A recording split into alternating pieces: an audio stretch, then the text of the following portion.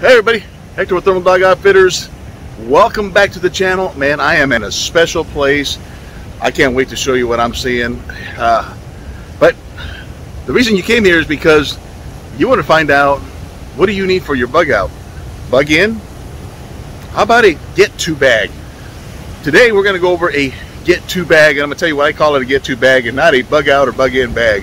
So, and why you need a get-to bag, because you just never know where you're going to be at.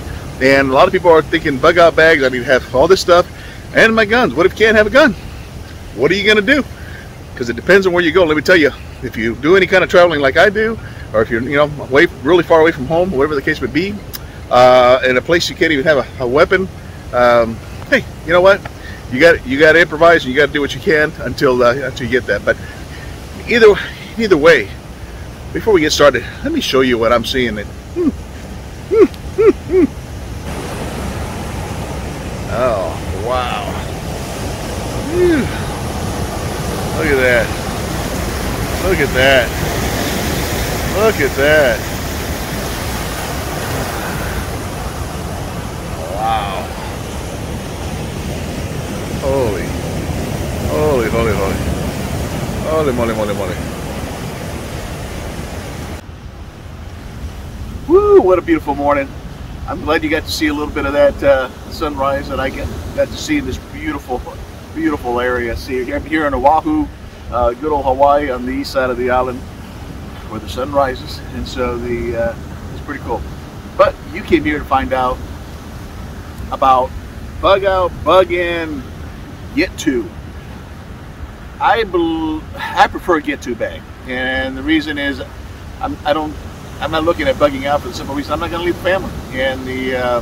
And why would I bug out if I can bug in, preferably for that would be the preference for me. I'm in rural, I'm out in the country, so it makes more sense for me to bug in.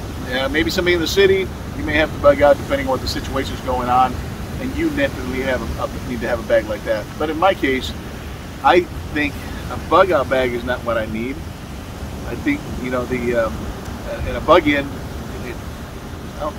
I don't know if there's really a bug in such thing. So, but a get to bag is a different conversation. And what I mean by that, a get to bag is, I may not be home when something happens. There may be issues. We may lose power. The grid goes down. Who knows? There's lots of scenarios where people say, hey, you know what? There's going to be an EMP that goes off with all the stuff that's going on with China, Russia, all these different things. And what do you do if you lose everything and you've got to get home? That's what I'm looking at. I'm looking at, I've got to get to my family. So if I'm far away from them, how do I get home? What's the equipment that I'm going to use to get there? So everybody's different, on what your loadout's going to be. And another thing too is, a get-to bag doesn't mean that you're close to home. Some of you travel, and so if you're like me, you know what, you trust that everything's always perfect, but you always like to be ready. So I have a bag that is the same at home as it is when I travel. So you're not going to have every single little thing. When I'm at home, I will have actually a weapon in there that can be reloaded, obviously, so to take with me at all times. But when I'm on travel, I have to come up with a different protection item, so it's going to be different. But for the most part, what's in there is what's always in there, minus the weapon if I'm if I'm on the road. So let's go over. Everybody's different. So I'm going to show you exactly what I have in mind and why I have it. Okay, so I'm going to show you my bag first of all. Here's my bag. This is my simple little bag. Not a ton of stuff there. My water. Got to have my water. So I have several bottles of water. So but let's go over the bag and I'll show you what we got in here, and I'll tell you why we have it in here. So everybody's going to be a little bit different. So I have a tarp, and the reason I have a tarp is for boy, can't even talk today. But the reason I have a tarp is basically protection of the elements. This will create a covering for me, so make a little mini tent out of it, or whatever the case. I can actually do a floor, do a covering over as well. I think this one's I think it's like an 8 by 12, I think is what it is.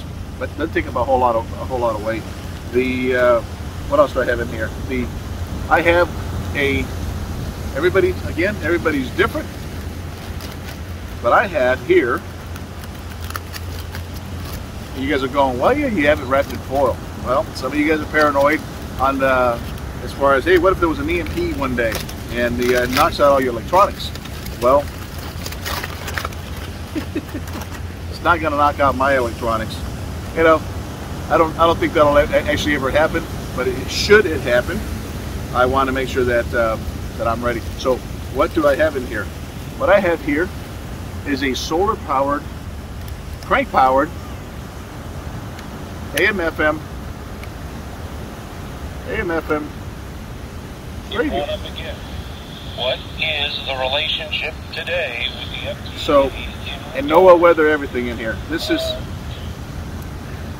just the reality. If something happens and you lose power, you lose signal, you lose whatever, and you have no communications, you want to know what's going on around you. This is a good way to find out what's going on around you, because you have a radio and keep in tune with everything that's going on. I have one of my favorites, a knife, but this one's a good chopping surface and cutting surface here. So you got to have something if you have to chip away, get some wood, whatever the case may be. And also, by the way, self-protection. If I swing this around, so this bigger one here, I have another one, but this bigger one here is really the main purpose of self-protection, besides chopping wood or whatever the case I may need. Always want to have a good pair of gloves, so you don't tear your hands up whatever you're doing. And I'm going to go through this quickly because I have a lot of stuff in here. Now here, everybody's different. This right here, wrapped up in a lot of foil as well. It's going to be fun wrapping it all back up when I'm all done. Is a Aurora Psionics little night vision camera. It's digital. Now I could use a PVS 14, but I'm not. This stays in my bag all the time. This is about, PVS 14 is about $2,000-3,000. This is about $400 or $500. So, and it's pretty cool. A night optic with a good IR light, and you can see really, really good with this thing. Pretty impressive. So I use that as my night vision to be able to see at night, and I can see still a pretty good distance with it. So it's a pretty cool little toy. Let's see what else we got in here. We have duct tape. Who doesn't need duct tape? Duct tape should automatically be in your bag. Let's see what else we got in here. Okay, we're going to move on from this pocket. We will come back to it in a bit because I'm going to show you some of my last items that are in there. So what else do I have? Well, besides having to have a tarp to make a covering, to make, be able to keep yourself away from the elements, from rain, whatever the case may be, high winds. I like to have this right here in the back of it is a fleece sleeping bag. So it's good enough for me. It's only rated down to 50 degrees. But if it's hot and I don't really want a whole lot of covering, I have basically this is it's a liner. It's a liner for sleeping bags. So this sometimes I just use this as a sheet to cover up, and it's nice and cool. I can sleep in the warmth and be fine. So some of the other stuff is I like to have. This is metal. It's a cup. What it is. But what I like about it is I can boil water in here. So I have some different type of food where I can put hot water in it, and the phone's going. Put hot water in it, boil it. One for water source, or two for my food that you got to put hot water in it. And talking about food, well, we'll get back to the food here in a minute. Fishing gear. So I've got an assortment of hooks and a bunch of other stuff in there. I've got different line for fishing gear. So if I need to fish, I can fish. I can make a trout line and put a bunch of them out there. You have a better chance of catching some catfish or whatever the case, depending where I'm at. And don't have to get fancy on what type of fish you're going to be doing, as long as you're catching them and you're able to eat. So if you have no food. So the other important thing is is make sure you have a pair of good shoes in your, not in your bag, but at least tied to your bag, so in case you need them. It's always good. You may be like me most of the time. I walk around in sandals, so you always want to have that in your vehicle ready to go, so you can change out. Also, extra pair of socks doesn't hurt, so always have a pair of socks in there. So it's a lot more comfort. Stakes. Got to have stakes for your tarp so that you can tie it down without any problems. Also, sometimes I want to have a knife that I can conceal, that's not sticking out, and if I'm walking around and it's a bad situation, it's the whole reason I'm having to get home and figure out how to get home. I want to have if I'm on the road and I can't have I can't have a weapon with me, a gun, I'm going to make sure I have something that's going to help me. Nice weight to this. I love this thing. So, so anyway, so I have that there. Cool knife. Let's see what else we got. Oh, always gotta have some cordage. Gotta have some cordage. 550 cord. 550 cord. Always have some 550 cord, because that's how you're gonna put up your covering. Zip ties. I love zip ties. Zip ties are great for everything. So if I run out of cordage, I can use zip ties. Let's see, blanket. A blanket I can not only use to keep warmth in, because it'll direct the heat from a fire, but also I can use it as a signaling device if I'm lost, if I need to. Matches and toilet paper. You gotta have toilet paper. Everybody has to have toilet paper. That's the first thing that goes, it seems. So you gotta make sure you have it. Let's see what else we got. You got to drink water, right? So you want to make sure you have some way to filter water. So I have the straws that I can drink water with. I would recommend getting the Sawyer system. The straws are all right, but they're kind of a pain. If you've ever tried them, they're a pain. I would suggest the Sawyer system. A first aid kit. Doesn't matter. Doesn't be a big first aid kit, but something to cuts, any little cuts around, whatever. You got aspirins, put all that in here. You got Motrin, and so if you need some, let's see what else we got in here. If you want to be able to scope out an area, binoculars. Gotta have some binoculars. I love my binoculars. Gotta have them. Let's see what else we got here. Let's see what else we got here.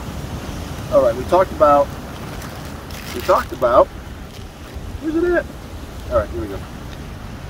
Oh, a poncho. In case it starts raining, you don't have a jacket. Poncho, protect yourself, keep your stuff dry and your gear dry. Okay. You gotta have food. You gotta have some food in your keep your energy up. You don't know how many days you're going to be doing it, so you don't have to have a lot. You can only go 3 days without water. You can go a long time without food. But why not have both? So I have some venison sausage here, and I have a bunch of different snacks. The Cliff Bars. So have a bunch of Cliff Bars here, and those are pretty good. Give you some good energy. Be sparing with it, but gotta have some energy. All right, we're still moving along. So let's see. Open up this other compartment, and in this compartment, what I have? More energy. Gotta have energy. I am don't laugh at me, I'm getting old. Gotta have some reading glasses at times, okay? So I gotta be able to see what I'm trying to read. All right, another awesome thing is, let's say your phone goes out. For some reason, you lose your phone. Things don't work out well. And for some reason, the cell service goes out, and you try to use the maps on it, you can't for whatever reason. So what do we have in here? Again, protecting it from EMPs. Let's see what we got. GPS. I don't think it's going to affect the satellites if I get an EMP down here on the ground. So as long as I protect that, my GPS should work just fine. So you got to have one of these. So I can't see not having one of these. So that should be a part of your loadout. Okay, let's see what else we got. What other cool stuff? I hate these masks, but I'll carry one just in case you have to be going to a building or something. If you guys heard of the gray man scenario, you should be a gray man scenario. If you don't know, look it up.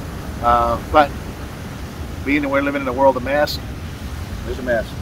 So what else do I have in here? Oh, this is kind of important. Let's see. Hold on a second. Let's see what I got here. Probably thinking I'm crazy. I go on the road and travel. I'm in Hawaii, and I have a get-to bag. You never know what's going to happen, when it's going to happen, and how it's going to happen. So it's better to be prepared. So, what kind of stuff do you have? What do you have, Hector? Well, what I have here, and let me find the rest of it. Here's the rest of it. The rest of it should be right in here. I am missing it. It's here somewhere. There it is. I found it. A radio. I have a radio for comms. So in case I need to, and it's a ham radio.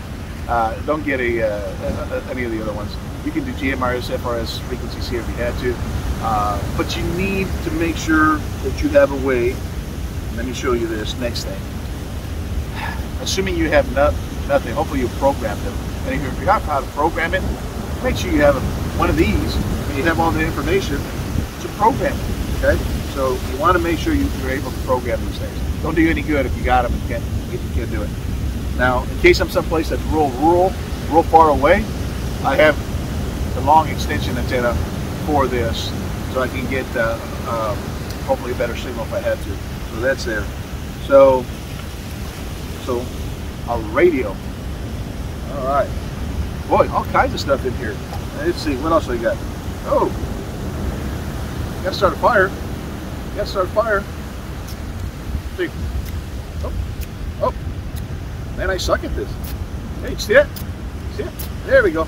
I can start a fire. And if I need to start a fire, we can do it with this. However, and I do mean however, comma, you saw that I had matches on there, right? Might I also recommend get a lighter. It's so much easier to start a fire with a lighter. So there you go. Also, for some reason, let's just say GPS doesn't work. Anytime you get anywhere, wherever you're at, buy a map. I know it's a miracle that people actually open these things up and actually can read a map. It's been forgotten art. And if you don't know where you're at in reference to this map, have a compass. Old compass. And you don't know how to use it, learn how to use it so you can orient the map so you know what direction you need to be going in case you're lost in the middle of the hills and your vehicle doesn't start. You're going to probably want to know how to get home or how to get to someplace, right? So now all this stuff doesn't mean that it's just for shit. It's the fan. It could be in an emergency where you get hurt or you're stuck someplace. You're able to go back to your vehicle and have some supplies. So a lot of people don't even carry this stuff. So how about a headlamp? Always have a headlamp with you. Let's see. Whoa. Hey, how much stuff can one guy have in this bag? Well, it's a little bit of stuff. All right. Extra little knife. Don't need that. Let's take out the big ones. Knife sharpener. And a light that can also signal if I need it. So gotta have a light besides the headlamp. Let's see what else I got. Oh, this is one of my favorite ones. A Gerber. Multi-tool. You can never go wrong having one of these. These things are awesome in case you got to work on something for whatever reason you got to do. Whatever you have to do. Let's see. Do I have anything more in here? Hold on a second. I do. I think I do. Oh, by the way, some bug spray. I've been in some places where you kind of need some bug sprays. Okay, so now the foam. You know, you gotta be able to. Hold on a second. I also have some electrical tape. You never know when you're gonna need some electrical tape. So, I got a lot of MacGyver stuff. Your phone. How are you going to charge it? Some of you guys have portable batteries to be able to charge them. But a lot of people say, hey Hector, how are you going to charge all your stuff? Because I've got a GPS, I've got my phone, and the matter of fact, not my phone, my ham radio. And my ham radio needs a 110 outlet to be able to charge it. So how are you going to do that, Victor? And a battery backup, how are you going to keep a battery backup charged if it's several days you're out there? Well, first of all, you got to have the cords to be able to charge it. But I'm the kind of person that wants to be ready for just about anything. So I do have a power bank that I have in here. And I can hook up 110 right to here. So a lot of people say, what are you going to do when it dies? Because it only lasts so long, right? Oh, silly people. Silly people. In case I have this thing about being prepared. Solar power. You watch some of my other videos, I like solar power. This is solar power. I can hook it up to my charger and it'll hook it up that same day. So, and basically I would just, if I'm walking and hiking during the day, I'm going to tie this to the back of my pack. As you can see, you got these little holes right here, so I can literally tie it to the back of my pack, and it'll be charging it as I am hiking along to wherever I need to get to. So, whew, that's everything in there, and I've talked quite a bit. It's like about 20 minutes, a ton of stuff.